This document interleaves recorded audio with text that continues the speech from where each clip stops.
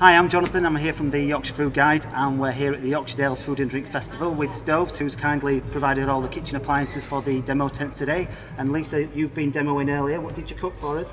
I cooked some Scotch eggs and romesco sauce. Oh, perfect. And would you say that's a good dish for a dinner party? Because we're thinking about doing the staying in.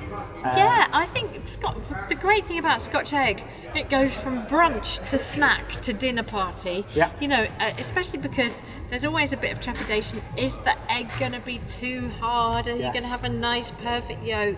I was talking to Mary Berry, who's here as well, and she was saying she only likes Scotch eggs when they're warm. And so they are a really nice dish for a dinner party, especially with a romesco sauce on the side. It's a bit different from piccalilli. So yeah, I think it can work. Perfect. And is there any top tips what you'd suggest for doing the perfect dinner party in terms of cooking? The perfect dinner party in terms of cooking. Open a glass of wine, open a bottle of wine, and have a nice glass of wine while you're cooking.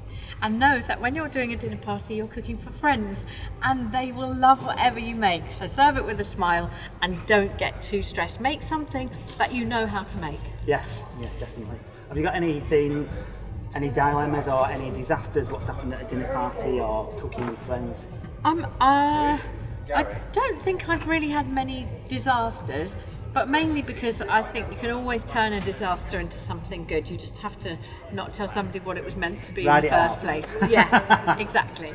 Perfect. And in terms of the atmosphere for the dinner party, what would you say is the perfect atmosphere, or how would you? I just think what you want is to be able to put a load of plates in the middle of the table where everyone can help themselves and not feel scared that it's like an episode of MasterChef. Yeah. It should just be fun to have a nice, some wine or some, whatever you want, a couple of gin and tonics and cocktails, and just to everyone dig in and chat and not worry about it.